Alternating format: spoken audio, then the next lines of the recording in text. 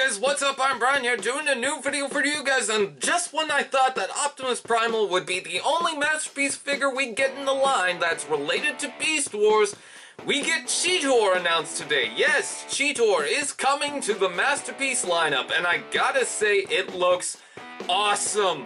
I love the alt mode, I love Cheetor in general, and the robot mode looks so good. It looks so accurate to a show version that, oh god, I love it!